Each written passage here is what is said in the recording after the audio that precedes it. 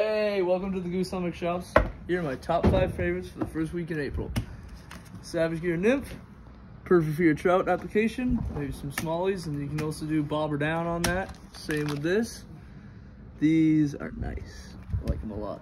Put like a 16-ounce head on there, 32nd-ounce head. Really good. Daredevil, slept on.